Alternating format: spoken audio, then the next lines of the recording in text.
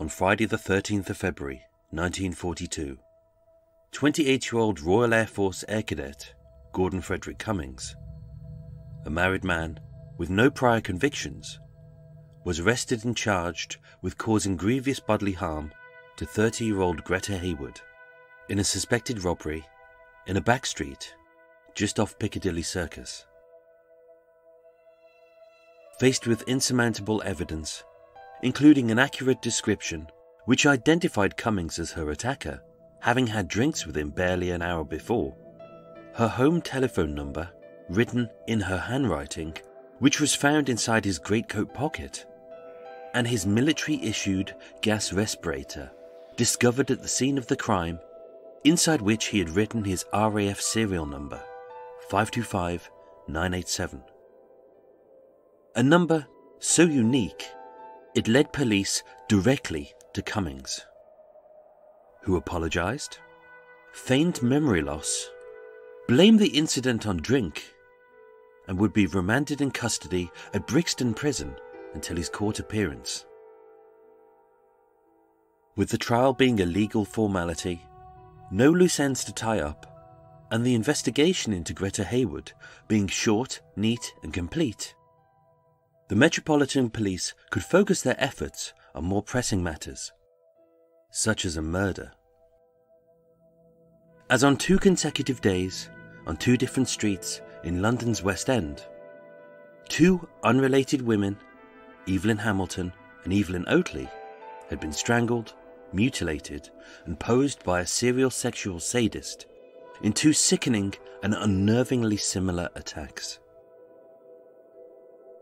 With their attackers' fingerprints not on record, no eyewitnesses to either murder, and the victim's last known movements being uncertain, the police knew they had to catch him quick before he struck again. But little did they know that he had already murdered 2 other women, Margaret Florence Lowe and Doris Junet, whose bodies were yet to be discovered, and that the police had already caught the Blackout Ripper. My name is Michael, I am your tour guide, this is Murder Mile, and I present to you part 7 of the full, true and untold story of the Blackout Ripper.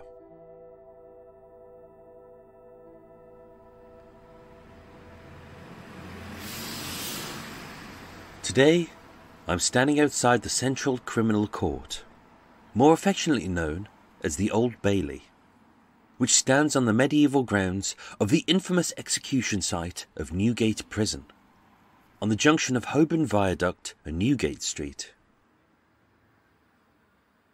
Destroyed by fire and rebuilt between 1902 and 1907, the new Old Bailey is a stunning Georgian courthouse made from sculpted blocks of pale Portland stone, designed in an imposing neo-Baroque style, and stood on top of its 67-foot domed roof is a shimmering bronze statue of Lady Justice, a beacon of truth, with a sword in her right hand, scales in her left hand, and although she's supposed to be blindfolded, as Justice is meant to be blind, Lady Justice isn't, as apparently, in the eyes of the sculptor, all ladies are fair, honest, and unbiased.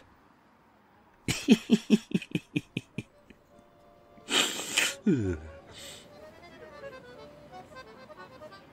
although, as Britain's most high-profile court, it's hosted such sensational murder trials as Dr. Crippen, the Cray Twins, Ruth Ellis, and the Yorkshire Ripper, today, its oak-panelled chambers mostly echo to the sounds of big business ducking hefty tax bills, failed pop stars insisting that they only snort sherbet, having recently been diagnosed with a severe sugar addiction, billionaires paying for the privilege to build a penis-shaped penthouse which overlooks Buckingham Palace, having previously been denied a passport, and undeniably dull TV nobodies, suppressing salacious news stories about their nightly love sessions with a royal a tub of butter, a ring piece, and a large root vegetable.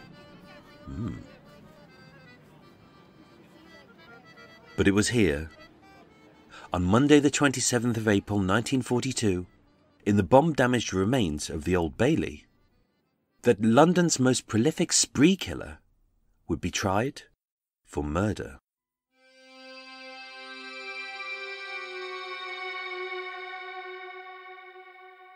As Gordon Frederick Cummins sat in his prison cell, smoking and smirking, something just didn't sit right with Detective Inspector Clarence Jeffrey. As although the assault on Greta Haywood was clear-cut, several unnervingly similar events of the case sent a cold shiver down his spine. Although the attack took place at night and in private, which many in the West End do, Cummings stole cash from Greta's handbag. And yet, according to her testimony, his wallet was stuffed full with close to 30 £1 notes, an amount that was considerably more than his fortnightly wage. During the unprovoked attack on Greta, he didn't shove, kick, punch, or even threaten her with a weapon. Instead, he strangled her with his left hand. A slow and sadistic method of attack, rarely used by robbers and muggers, which is more akin to murderers and rapists. And across his middle fingers were the bloody scabs of an injury, easily more than a few hours old, but most probably a few days. And upon his arrest, not only did Cummings have in his possession a gold watch, a silver cigarette case, and a greeny blue comb with several teeth missing, none of which he said he owned, had seen before, or could account as to why they were in his pockets. But in the bright lights of West End Central Police Station, several blood splashes were visible on his brown shirt and blue tunic. And although she was bruised and unconscious, Greta Haywood didn't bleed.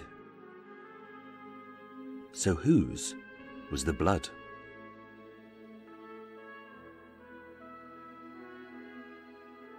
On the morning of Friday the 13th of February 1942, at around the same time that Cummings was arrested, feisty Paddington prostitute Catherine Mulcahy was examined by Dr. Alexander Baldy, who confirmed that her injuries were consistent with strangulation.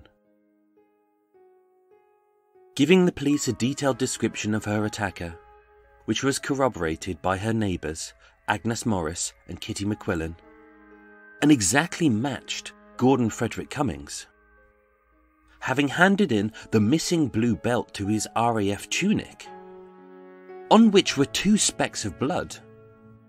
Feeling that the assaults on Greta Haywood and Catherine Mulcahy required further investigation, they were escalated to Chief Inspector Edward Greenough, one of the West End's most senior detectives, who also headed up the murder investigation into Evelyn Hamilton and Evelyn Oatley. But before Chief Inspector Greenough could even begin to consider Cummings as a viable suspect to 2 assaults and 2 unnervingly similar murders, 2 more bodies would be found. At 4:30 p.m, having broken down the locked bedroom door at flat 4 at numbers 9 to 10 Gosfield Street, Detective Sergeant Leonard Blacktop discovered 43-year-old Margaret Florence Lowe. Her left-handed attacker had strangled her, posed the body, mutilated her using a variety of readily available household objects, and although rape hadn't occurred, he had violated her with a candle. Cash was taken, personal items were stolen, and once again, no one saw her murder or her murderer. And even though Superintendent Frederick Cummins of Scotland Yard's Print Bureau had found 3 sets of his fingerprints, one on the base of the candlestick, one on the bottle in the kitchen, and one on the half-full glass of stout which Margaret and her killer had shared, which he had then left on the mantelpiece, her killer couldn't be identified. As with Cummins having been arrested for the first time that very morning, and his assault charge still pending, his fingerprints had yet to be put on file. At 7:50 p.m, having broken down the locked bedroom door to flat 1 at 187 Sussex Gardens, PC Payne discovered 32-year-old Doris Elizabeth Junet. Her left-handed attacker had strangled her, posed the body, and mutilated her using a variety of readily available household objects. But this time, he hadn't raped or violated her, as through sheer fear, she had wet herself. Cash was taken, personal items were stolen, and once again, no one saw her murder or her murderer. And although no fingerprints were found, Home Office Chief Pathologist Sir Bernard Spilsbury, who conducted all 4 autopsies on Evelyn Hamilton, Evelyn Oatley, Margaret Florence Lowe and Doris Junet, confirmed that it was highly likely that all 4 murders had been committed by one man. There was no denying it. London's West End was in the grip of a serial sexual sadist and spree killer who had murdered 4 women in just 4 days. And with the press getting wind of the story, the police had to catch the Blackout Ripper before he struck again. But Chief Inspector Greenough already had a prime suspect in his sights. And better still, he already had him locked up in prison.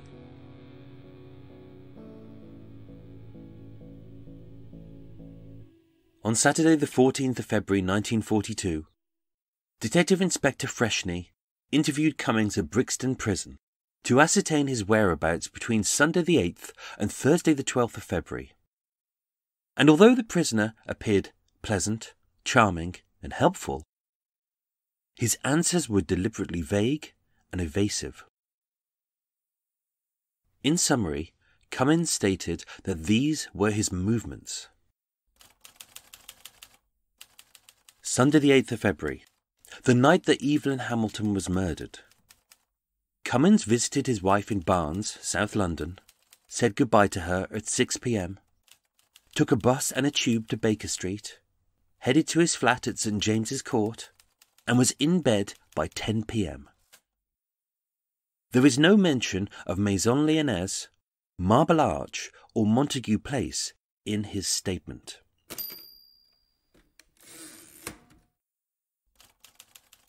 Monday the 9th of February, the night that Evelyn Oatley was murdered.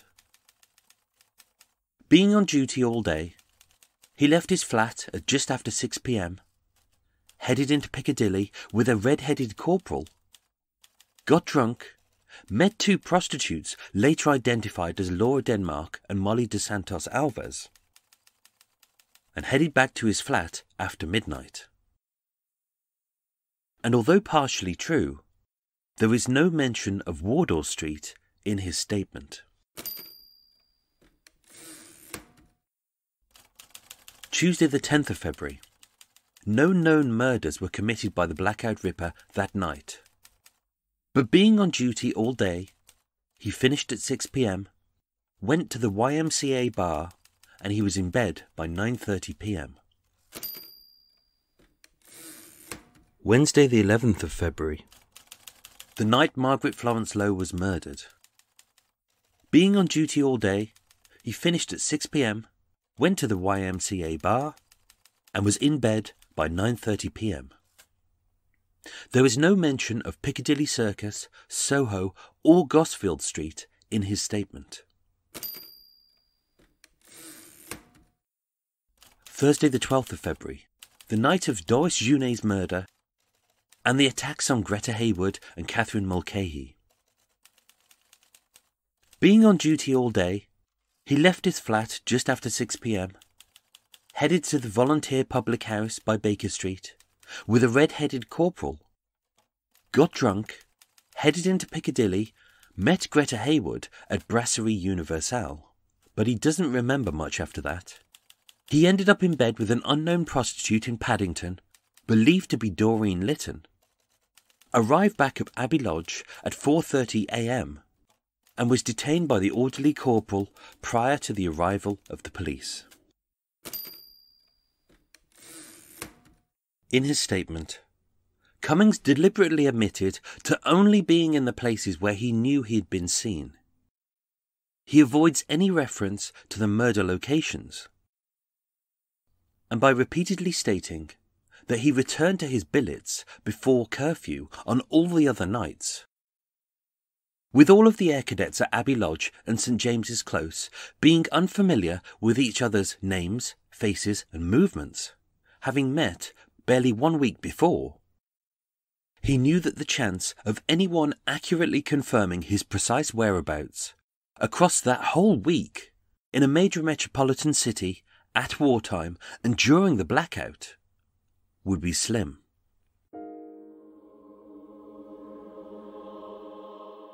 With an incomplete timeline and no witnesses to accurately corroborate his whereabouts, the police were relying on one vital piece of evidence to either confirm or deny his story: the logbook.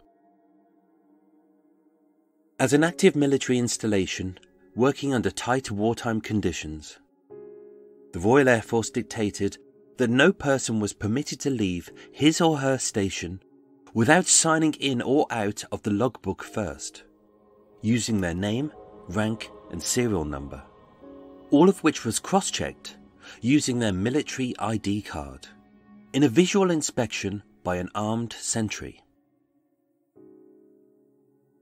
It was supposed to be a foolproof system, but with security amongst the cadets being lax, with many airmen signing in or out for each other, stuffing their beds with clothes to thwart the midnight bed check, and accessing their flats by an unguarded fire escape which led directly from the ground floor, often the logbook, into which you could write in either pen or pencil, was incomplete.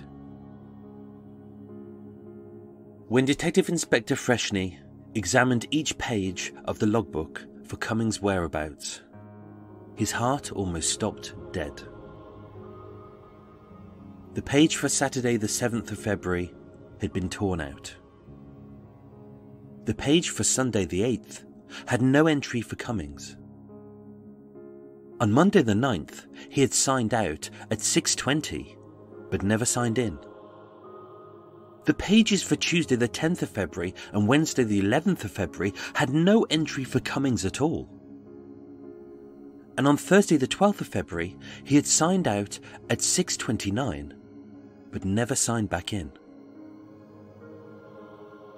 Wherever Gordon Frederick Cummins was during that week was a mystery, which couldn't be unravelled by relying on eyewitness testimony or military records. And so far, in terms of conviction, the police had a lot of circumstantial evidence, but very little which would stick.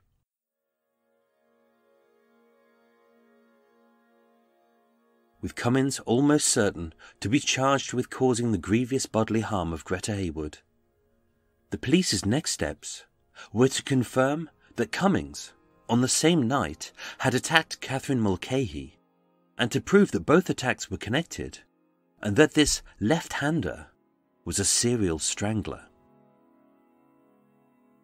And no matter how small, slim, or seemingly insignificant, the overworked and understaffed detectives of the Metropolitan Police Force had to scrutinise every single piece of evidence they had, starting with his clothes, the spare gas respirator, and his money. On Sunday the 15th of February, Cummins' Royal Air Force uniform were removed from Brixton Prison, and having spotted 13 small bloodstains on the shirt and the belt, they were sent to the police laboratory in Hendon for an examination, which would take 4 days. Having traced Paddington prostitute Doreen Litton, she confirmed that she had met Cummins in Piccadilly at roughly 2 a.m. on Friday the 13th of February, had gone back to her flat in Polygon Mews, and that she had given him her spare gas respirator, having found it the Saturday before. With its original owner having inked his army serial number of 823863 inside the gas mask, police confirmed it belonged to Gunner Aubrey John King of the 96th Field Regiment, who had lost it back in November 1941 and was stationed in Clacton-on-Sea, 70 miles away, during the full duration of the murders, ruling him out as a suspect. Upon his arrest, Cummins had £10 in his possession, £2 in his wallet and £8 in the spare gas respirator. But also, that evening, he had given Catherine Mulcahy 10 £1 notes, £2 on Regent Street, £3 in the taxi, and £5 as an apology for attempting to strangle her, which she handed to the police as evidence.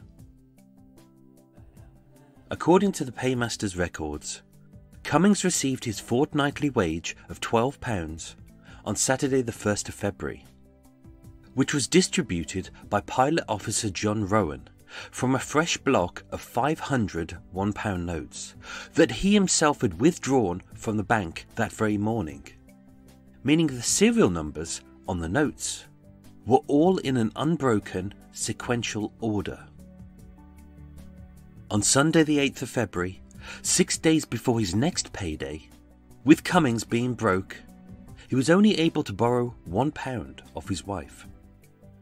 But by Monday the 9th, Felix Sands LeBron James, the red-headed corporal who Cummins had treated to pints and whiskies that night in Piccadilly, noted that he had £19 on him. And yet, Cummins had no savings, no loans, no debts owing, no inheritance, and no other source of funds. With the paymaster having distributed each wage in alphabetical order, Pilot Officer Rowan checked the remaining banknotes of any cadet whose surname began with the letters B, C, and D, and was able to accurately determine what the serial numbers of Cummins' banknotes would have been.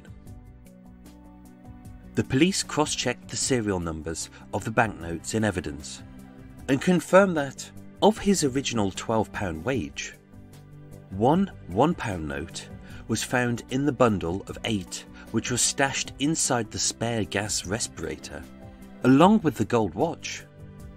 2 £1 notes were given to Catherine Mulcahy, and a further 2 were found in the daily take-ins at Brasserie Universelle and the Salted Almond. Without a shred of doubt, the police could prove that Cummins had strangled 2 women, Greta Hayward and Catherine Mulcahy, on the same night. Now they just needed to piece together a picture of his movements that week, and to prove that Gordon Frederick Cummins was the Blackout Ripper.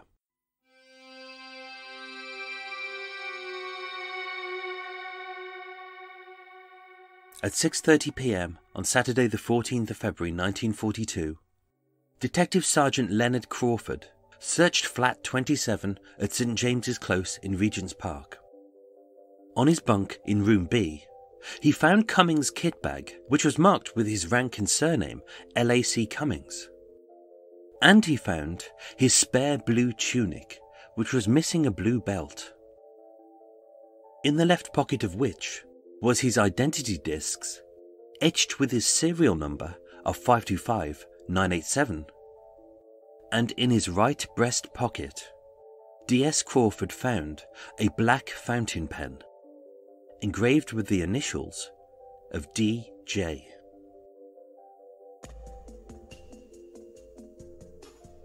On a hunch, Chief Inspector Greeno asked the victim's next of kin to identify 3 personal items found in Cummings' possession.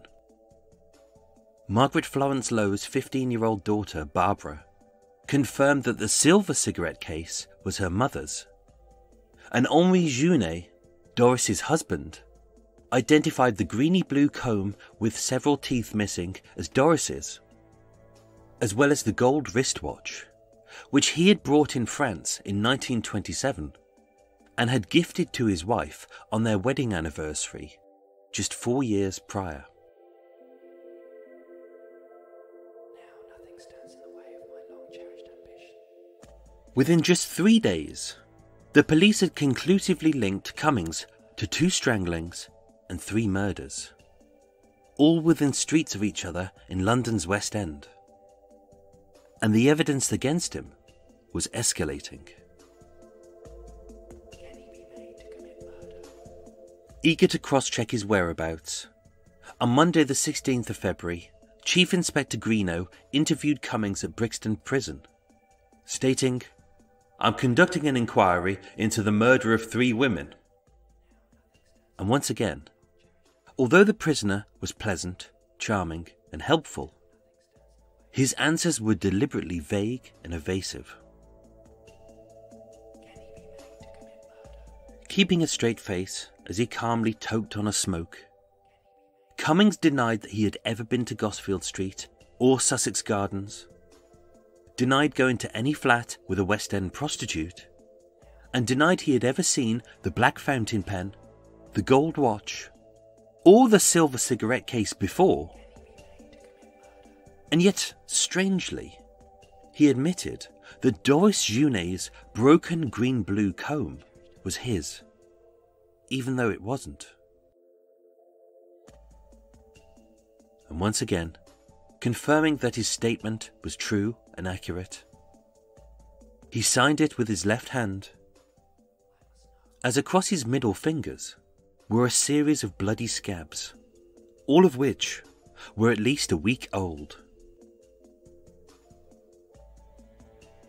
Having noticed that his scruffy black boots made an unusually flat sound as he walked, Chief Inspector Greeno asked, "Are those your RAF boots?"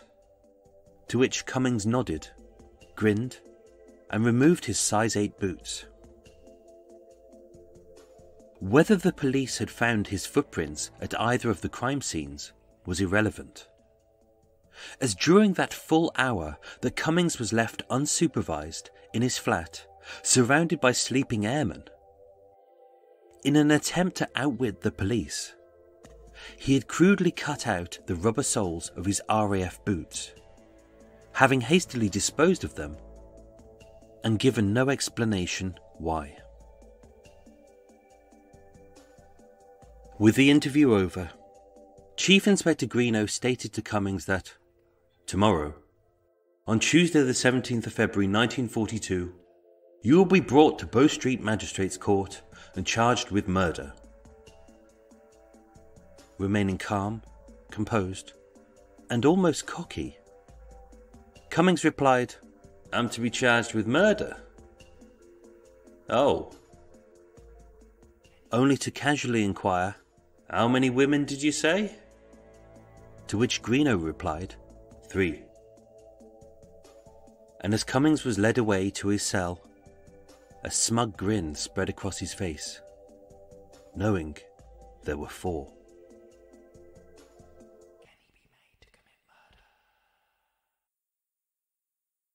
On Tuesday the 17th of February at 10 a.m, at the back of Bow Street Magistrates Court, Gordon Frederick Cummings was charged with the murder of Doris Junet.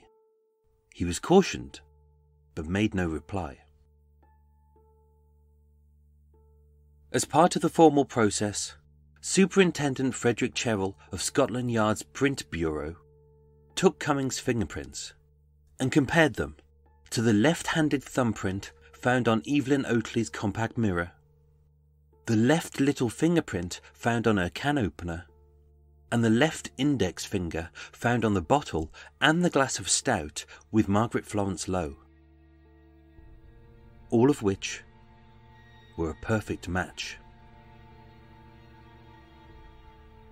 And with Dr. Davidson of Hendon Police Laboratory confirming that the 13 blood spots found on his blue RAF tunic, his blue belt, and the left sleeve of his brown shirt were not Cummins' own blood, but that the blood type matched that of Doris Junet, police could conclusively link Cummins to the attacks on Greta Haywood and Catherine Mulcahy, as well as the murders of Evelyn Oatley, Margaret Florence Lowe, and Doris Junet.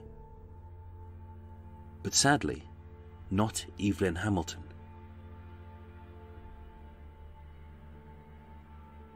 And yet, it was then that the police were blessed with an amazing piece of good fortune. That same day, Cummins' bunkmate, Sergeant Keith Edward Moon, was cleaning out the kitchenette that they shared in flat 27 of St. James's Close, when he discovered, secreted in the top shelf of their fridge, a silver cigarette case, which Cummins had hidden during his hour of solitude, and it contained a small photograph of a pretty blonde lady, and the case was etched with the initials LW.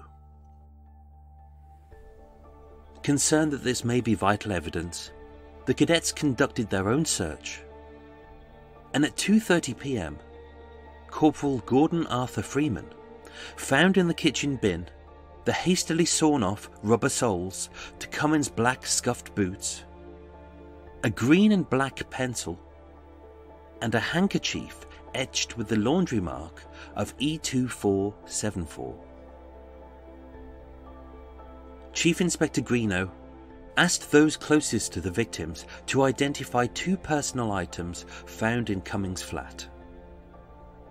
Grieving widow Harold Oatley confirmed that the silver cigarette case etched with the initials LW belonged to his wife Evelyn Oatley, who was also known as Lita Ward, and that the black and white photo inside was of her mother Rosina. And former chemist assistant 14-year-old Bettina Grace Gray confirmed that she had loaned the green and black pencil to her manager, Evelyn Hamilton, just 1 week before. With the handkerchief's laundry mark of E2474 verified by Thorpe Bay Laundry Company in Romford, which matched an identical set found in Evelyn Hamilton's suitcase, which had been left in her hotel room at the Three Arts Club in Marylebone, having also confirmed that the grey brick mortar found inside Cummins' own gas respirator matched the sample that the police had taken from the air raid shelter in Montague Place. The police now had more than enough evidence to go to trial, and they hoped to convince Cummins to confess.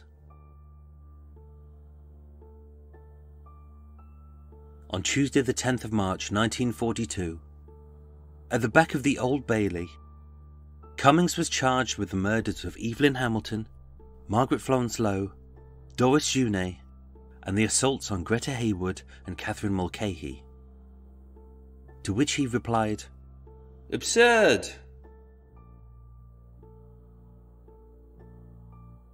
On Thursday the 26th of March 1942, at the back of the Old Bailey, Cummins was charged with the murder of Evelyn Oatley. To which he replied, "That's ridiculous." Cummins denied all charges and gave no confession.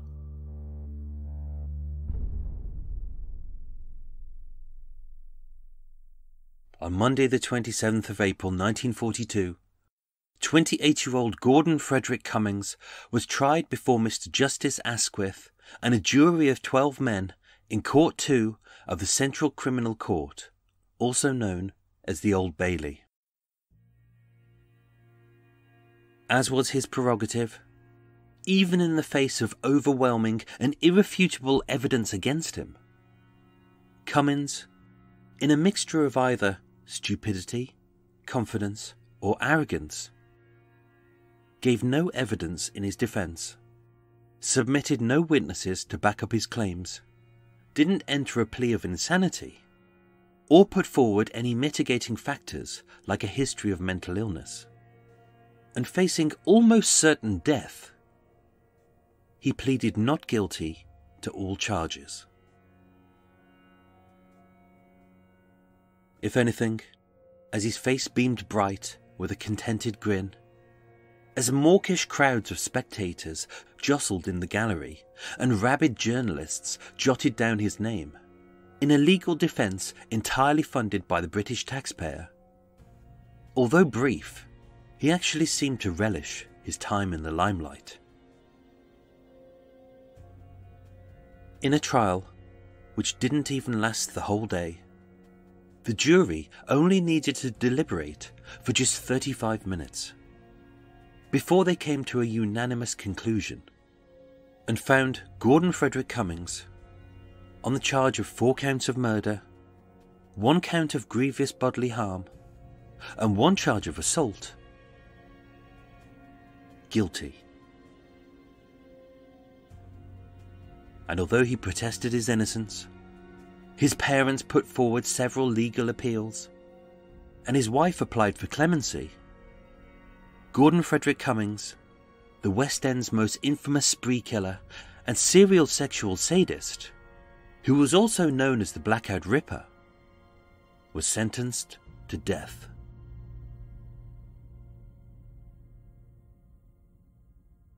On Thursday the 25th of June, 1942, at a little before 9 a.m, in the condemned man's cell in Wandsworth Prison, Cummins sat wearing itchy woolen prison-issue fatigues, which caused him to shift uncomfortably as he sat on a hard wooden chair, trapped by 4 cold stone walls, a barred window, and a steel door. The room was cold, basic, and simple, sparsely furnished with very few comforts, not unlike the bedrooms of the many women he had mauled, mutilated, and massacred. But this time there were no knives, razors, no candle, no curling tongs, and no can opener to occupy his endless hours, as all he had there was a bed with a sheet, a simple wooden chair, a table with a jug of water, a bucket to defecate in, and a large wardrobe, not unlike the kind that his victims filled with hats, coats, and handbags. But this particular wardrobe held a big surprise for Cummins, which even he wouldn't expect.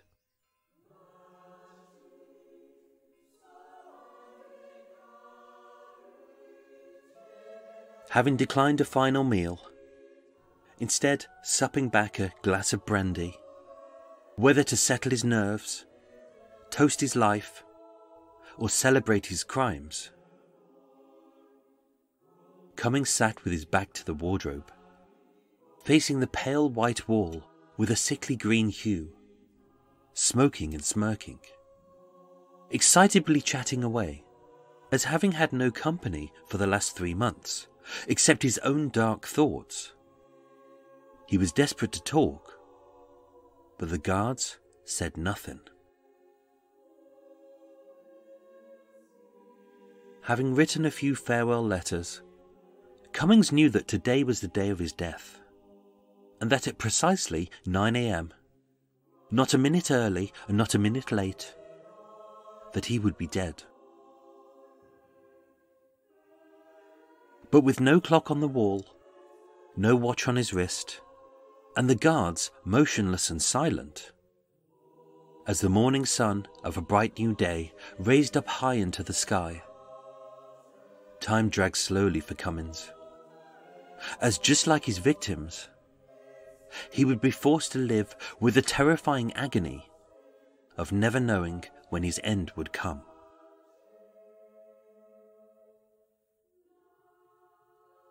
During those last days of his wasted life, having had many lonely nights to contemplate his killings, visualize his victims, and mull over the mutilation, full of horrifying images which would haunt their families forever, Cummins often visited the prison chapel to pray for his wife, his father, his mother, his brother, his friends, and especially for himself.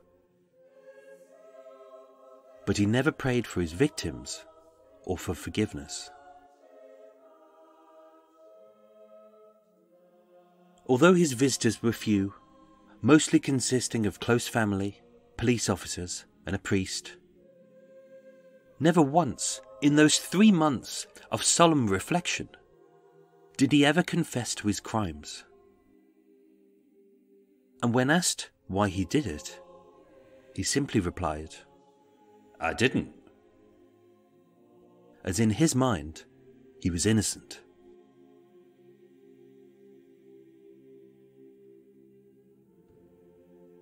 And as the morning dragged on and time seemed to stall, the more his leg jiggled, his fingers strummed, and his charming facade dropped, as he became even more impatient. And although he wouldn't know this, the time was just 1 minute to 9. In the briefest of moments, with a heavy clunk, the steel door of the cell would swing wide open, as his 2 flanking guards would sharply raise Cummins to his feet. In would swiftly walk the prison governor, the doctor, and the chaplain, accompanied by a slight and almost debonair 30-year-old who would shackle the prisoner's hands behind his back. As Cummins would come face to face with a slim, short, and unassuming man in a brown suit, with a kind face and a small wisp of hair on his head. This was Albert Pierpoint, his executioner. Just like Cummins, Pierpoint was a Yorkshireman. Just like Cummins, Pierpoint was synonymous with death. And just like Cummins, Pierpoint was charming, well-mannered, and polite. And in his company, Cummins felt safe. But for those who were to die at his hands, his kindly demeanour was a false sense of security. And that's where the similarities ended. Pierpoint was a professional, whose precisely calculated, intricately rehearsed, and swiftly performed executions were the epitome of efficiency, designed to be as humane and painless as possible.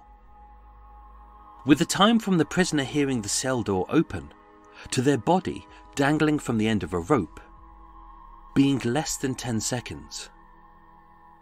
And as a master of his art, his quickest was 7. Unlike his victims, Cummins wouldn't suffer a horrendously painful death, as a sadistic maniac slowly strangled every breath out of his trembling body, crushing his throat and his vocal cords. As with joyous glaring eyes, his executioner clutched both sides of the stocking around his neck and pulled, choking every ounce of life out of him over several long, agonizing and terrifying minutes. No, he wouldn't be mutilated, he wouldn't be violated, and he wouldn't be posed. His loved ones wouldn't witness his dead dangling corpse, and his burial would be simple and dignified. With Harry Allen, the executioner's assistant, having shackled the prisoner's hands behind his back. As a prison guard slid aside the large wooden wardrobe, Cummins would return to face the dark secret behind it. As barely 10 feet from where he stood was the execution chamber. There was no long walk and no green mile. Death had come to him. Being led into the cold stone chamber, barely 40 feet wide, high and deep, The eerily empty room had pale green walls, a set of sprung trapdoors in the centre, and a wooden beam across the ceiling, from which dangled a thick hemp rope, its end curled into a noose, measured precisely to fit Cummins' head.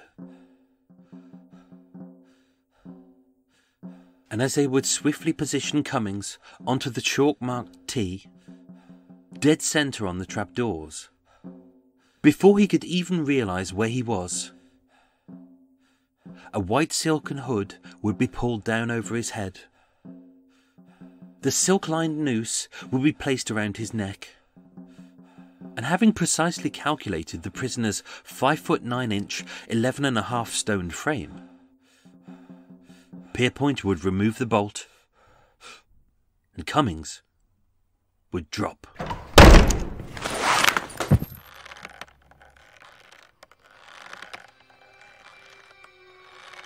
His 6'3" fall, lasting less than half a second and releasing 1,000 foot-pounds of energy, as his motionless body was stopped from hitting the stone tile floor by the thick hemp rope, which would dislocate the second and third vertebrae of his neck, as fast as a foot snaps a stick.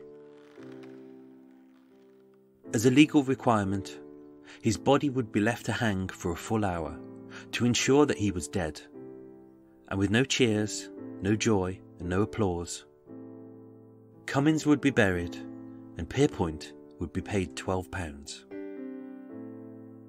That would be the end of the Blackout Ripper.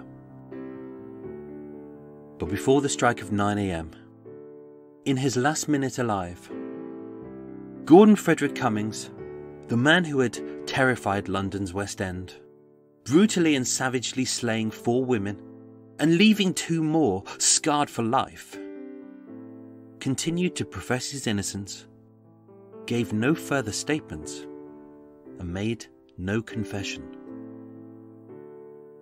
Instead, having stubbed out his cigarette and huffing like a man who had better things to do, Cummins impatiently protests to his guards, "Come on, let's get this done." And as the steel door opened, his arms were shackled, his wardrobe was slid back, his legs were secured, his head was hooded, his neck was noosed, and Pierpoint gripped the bolt. Amidst the irony that London that very morning was in the grip of an air raid, with a cacophony of sirens wailing, almost as a fond farewell to the West End's most sadistic spree killer. From underneath the heaving hood, as his terrified breath quickened, with barely a second to utter his final words, the Blackout Ripper said, "Nothing."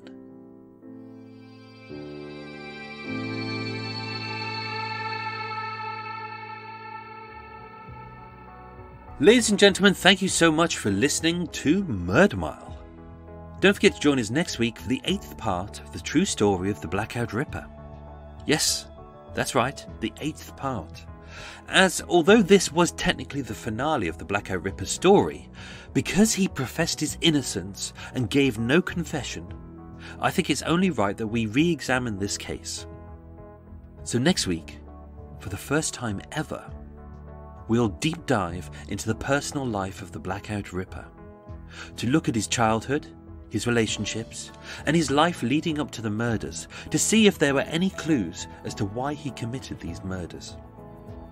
If you've enjoyed the Blackout Ripper story, please do rate us on any social media platform and also share it with your friends. As the more listeners Murder Mile gets, the more stories I can tell and the longer this podcast can keep going. This week's recommended podcast of the week is Murderish.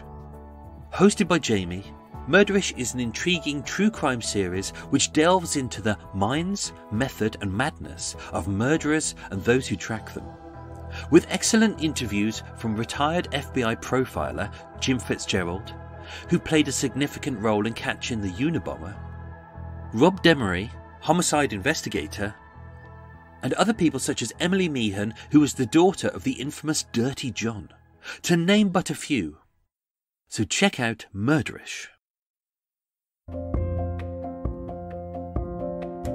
Hey everyone, I'm Jamie, and I host a podcast called Murderish, which takes you inside stories of murder and other creepy events. The first episode of Murderish lets listeners be a fly on the wall for a first-degree murder trial. The story is told from a juror's perspective, as I was that juror. If you are a true crime junkie and need to know every detail, you'll feel right at home with this podcast. Follow Murderish on Twitter at MurderishPod and on Facebook at Murderish Podcast. And don't worry, this doesn't mean you're a murderer. It just means you're murder-ish.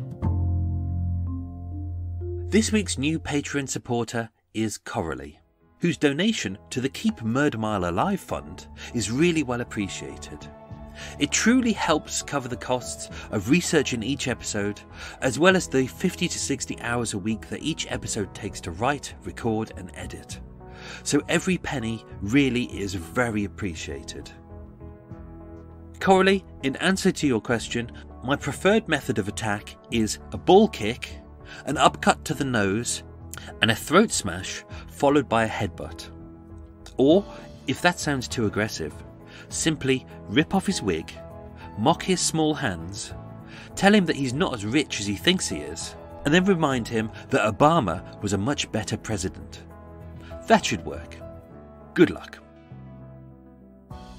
A quick shout out goes out to two excellent true crime podcasts that I heartily recommend. First is Red Rum Blonde. Hosted by Erin, the latest episode of Red Rum Blonde is a real kicker, as she deep dives into the sinister world of Scientology and the mysterious death of Lisa McPherson. So if you love true crime with a twist, check out Red Rum Blonde. And second is Heist Podcast. Co-hosted by Matt and Simon, Heist Podcast trawls the news archives to bring you some of the world's craziest, most bizarre and baffling robberies from across the world, whether historical or topical. So if these podcasts sound perfect for you, check them out on iTunes and all podcast platforms. Murder Mile was researched, written and performed by myself, with the main musical themes written and performed by Eric Stein and John Books of Cult with No Name. Next week's episode is part 8 about the early life of the Blackout Ripper. Thank you for listening and sleep well.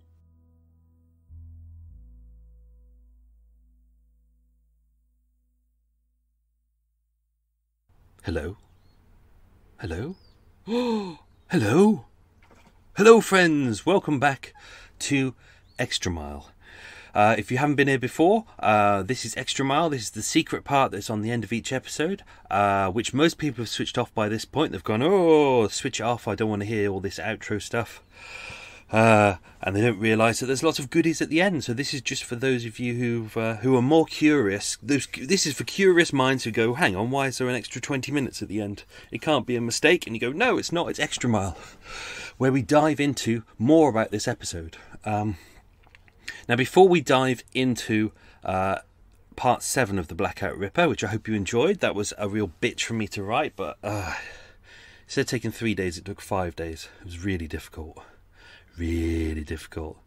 As you can appreciate, there's lots of different pieces of information floating around. It's hard to keep them all in check, but I think I did it. I'm exhausted. But I know why you've tuned in. You've tuned in for big news of the week. Which is coot news. You want to know what's going on with the coot outside my window, who's been a right pain in the arse this morning.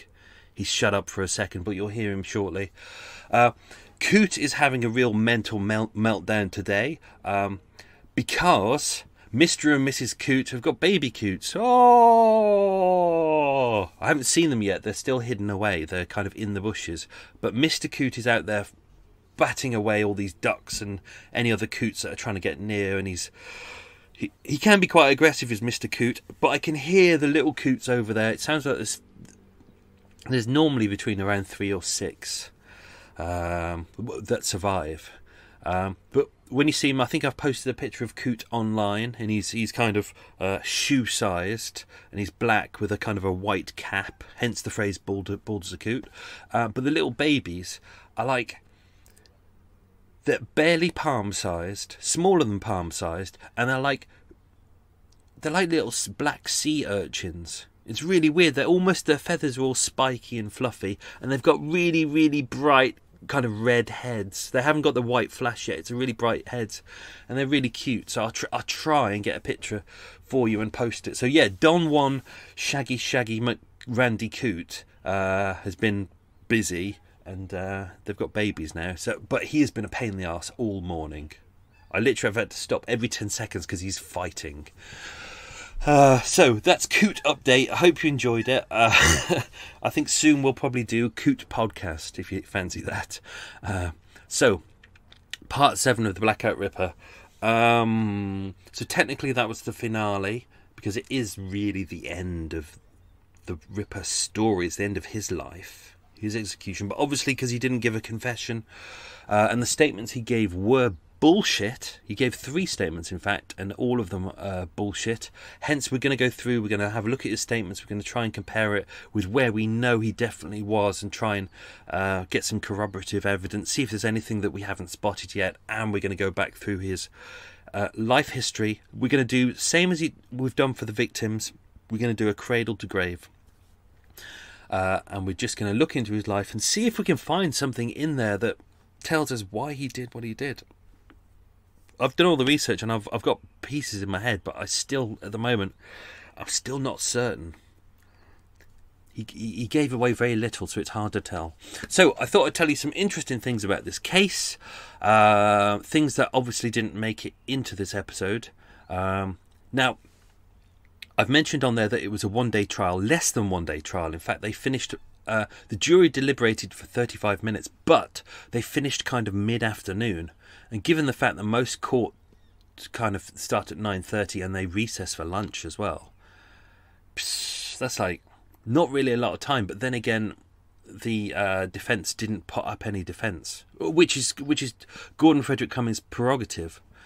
So it was entirely his right to say, I don't want to put any evidence forward, which many people do.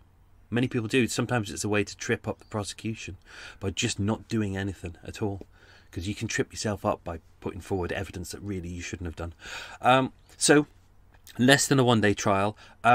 One thing I didn't put into this story, because there's no way to put it in. I didn't want to slow down the pace. So, the trial was actually restarted. This wasn't actually the trial for the murder of all those 4 women. So, in order to make the trial efficient, what sometimes they do, if there's multiple murders, what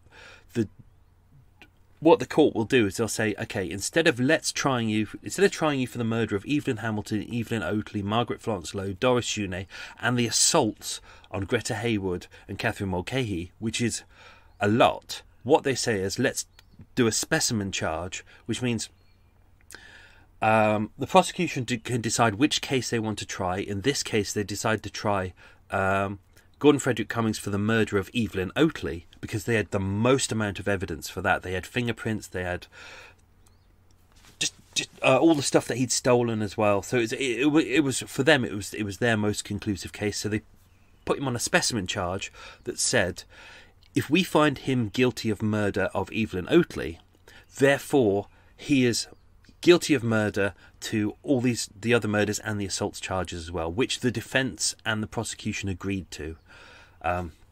Sometimes it's better for the defence to do that, because if your prosecution fucks up on one murder, if you've given them 3 or 4, the chances you could be caught out on the others. So it's better just to lump them together and say, this is a specimen charge.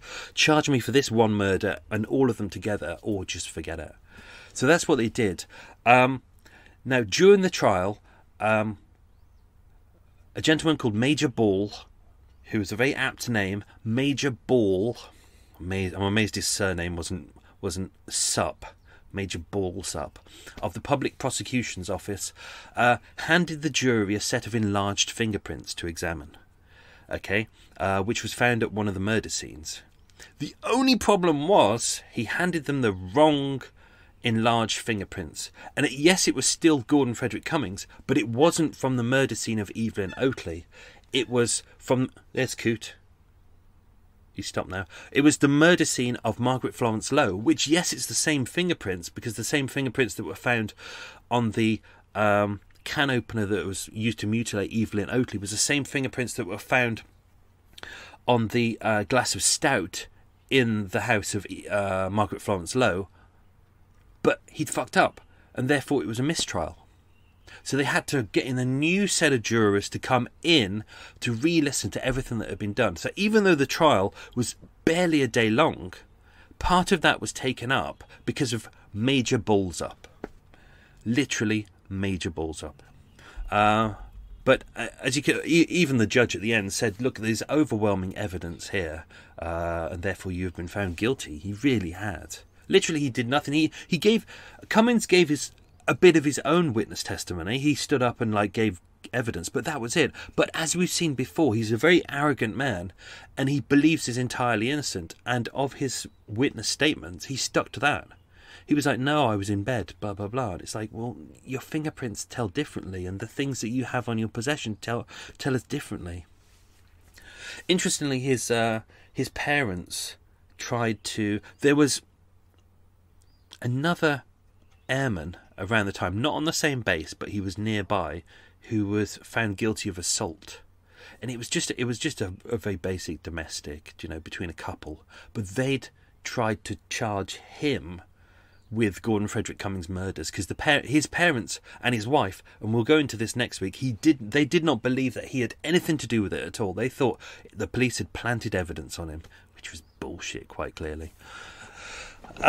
So the Old Bailey, if ever you're in London, it's a really fascinating place to go to. It's just on the literally at the back of Covent Garden.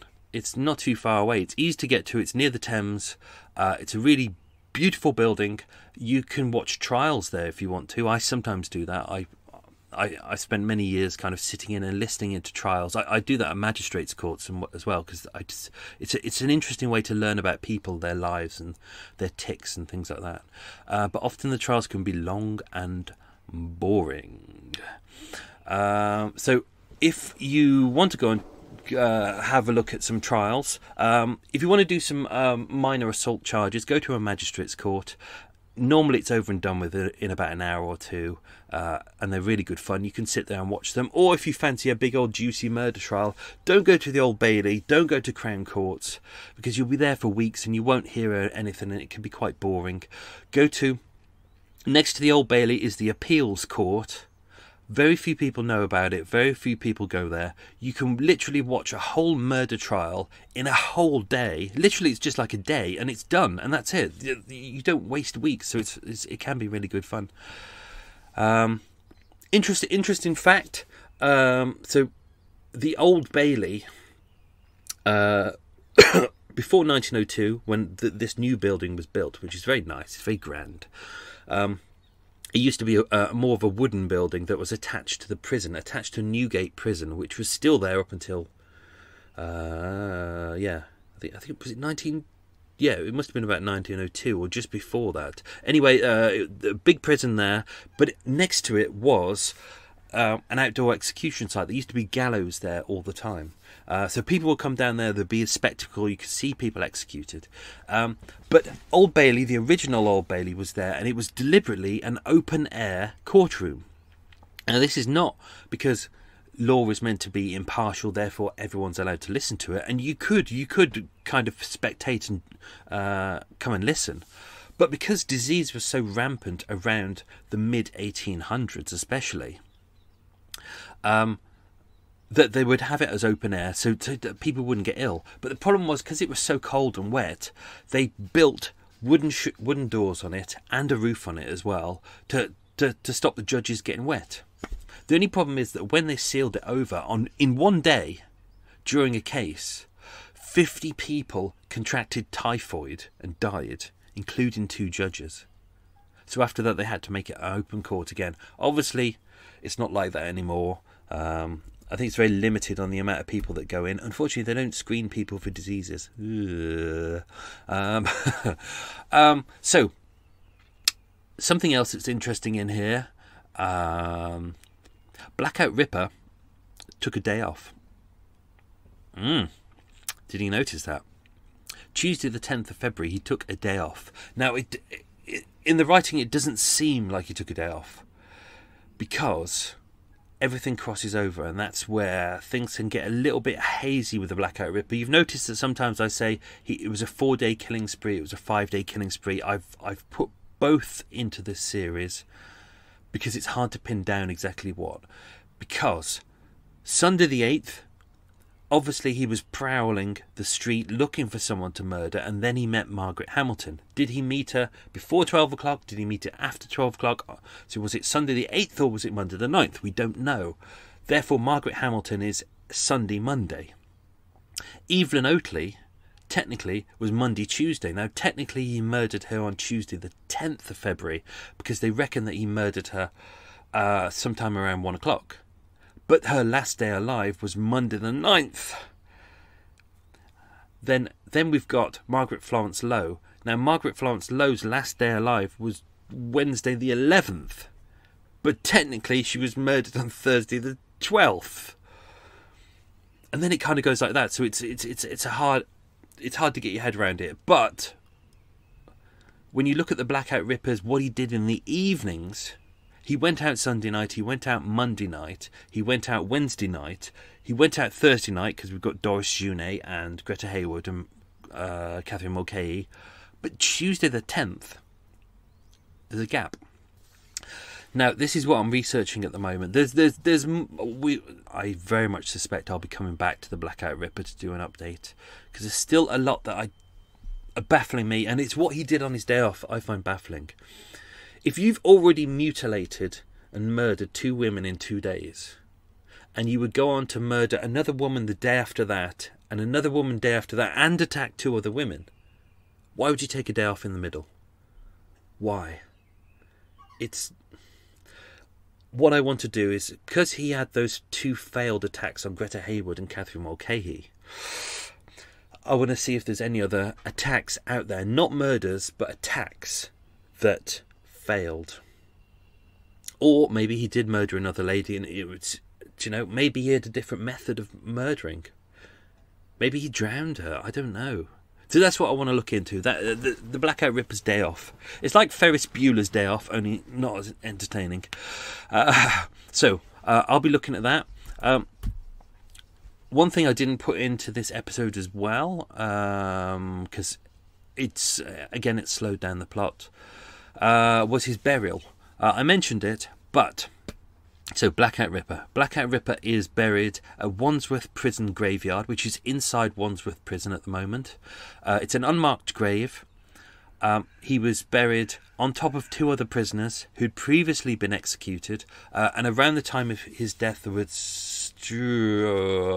my notes say there was 161 bodies, but I believe that's up until the end of executions at Wandsworth Prison. So all of their clothing was removed, except for a shirt or a similar garment. The coffin was made of very cheap pine. There were sides drilled into either side, so perforated holes, so that obviously they could decompose. Quicklime was not used, which is meant to speed up the decomposition process, but quite why they didn't use that, I really don't know. This is from the prison's own records about what originally they used to use. The plot of ground was 9 feet by 4 feet, and it was basically they covered the coffin in 1 foot of earth and then some charcoal, and then you get another grave on top. And after a certain period of time, those graves could be reused. So basically, as soon as they got enough bodies in there, over a period of time, they could remove the bodies and place them elsewhere. But as far as we know, Gordon Frederick Cummins is still buried in an unmarked grave. Sorry, that was a burp. In an unmarked grave inside Wandsworth Prison. There's no grave number at all. And we don't know roughly where it is. And because it's still a working prison, Obviously, we can't get in there and have a look at it and take pictures of it. So that's where he is. Now, the death penalty was abolished in the United Kingdom in 1965. That's when it officially was abolished. Although the execution chamber itself at Wandsworth Prison was the last one, and it was still kept in working condition until 1997, because they still had it that if you were convicted of treason, then up until 97 you could still be executed. That's now been entirely abolished now. But the condemned man's cell at Wandsworth Prison is still there today, and it's been turned into a prison warder's tea room. Oh, how lovely. The execution chamber itself is no longer used. There was a documentary recently saying that they were planning to reuse it for education. Not to do it as a, look, this is what the execution cell used to be, just as an education room, really. So they're really not trying to advertise it at all. And you can't visit it as well. As I mentioned at the end, Gordon Frederick Cummins' body, after he'd been hung, had been left to hang for an hour. That was still the standard practice in 1942, but it was discontinued in 1947. Basically, after that point, they would get a doctor to come immediately over, check him. If he still had vital signs, they would leave him to hang. Because some people, even though their neck was broken and they were strangling, they would still be alive like 20 minutes later. I know they say it's a very humane way to die, but it's not. It's like if your neck gets snapped quickly and it severs your spinal cord, fantastic, because that shuts off basically all of your breathing and everything, and you're dead within seconds. But if it breaks your neck but doesn't snap your spinal cord, then you're still alive for that period of time, which is pretty grim. So, did Cummins die immediately? We don't know. Did it take him 20 minutes to die? Hopefully. And mentioned at the end as well, I said that there were air raid sirens. There was an air raid warning going on. There were air raid sirens happening as Cummins was executed. Now, I can't find any evidence of this at all. This is what's written in the papers. If you look at all the papers, you will see that it says that there was an air raid going on at the time of Cummins' execution, which is a nice bit of pathos in there. It kind of, he's the Blackout Ripper, and there was an air raid siren going off as he was being executed. I can't find any evidence of this at all, which is not to say it didn't happen, because air raids weren't recorded. The only things that were really recorded was bombings. Obviously, when a bomb dropped, there was a record made of where it dropped, what time it dropped, etc. But air raids were constant, and there were false alarms as well. So whether this actually happened, or whether this was a bit of journalistic bravado, or whether someone was like, "Oh, the Blackout Ripper's about to be executed," and they set off an air raid siren at 9 o'clock. Who knows? But you know what? This is rare for me to do this, but I left it in as I thought it was just a nice touch of the dramatic to end his life. But whether it really happened, we don't know. That was part 7 of the Blackout Ripper. Hope you enjoyed it, and join us again next week for part 8. Catch you soon. Bye.